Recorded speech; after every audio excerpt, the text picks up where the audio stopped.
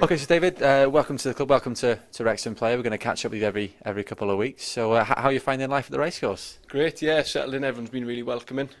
Met most of the staff now, met the doctor this evening, and slowly getting around the players as well. So yeah, it's been absolutely fantastic. Just give us a bit of your backstory.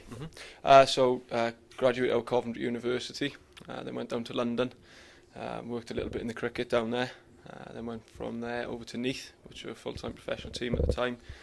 Then TNS, and I also work for the FA and Trust, and I was hospital-based as well. So how much time have you had to get to know the players?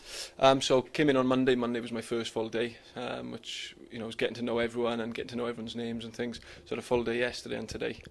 So been here 2 days. And Bish back in the starting lineup, back in off the subs bench this evening. Yeah. Overcome that groin injury?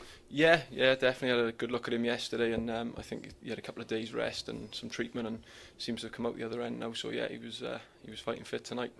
And what about the skipper, Dean Keats? Yeah, nearly there. So we're working hard with Dean, and I think he's going to be the next couple of days now. He'll be back into some sort of training. So hopefully, maybe off the subs bench on Saturday. We're hoping. More likely the week. I would have thought the week after. Okay, cheers. Thank you very much for your time. Thank you very much.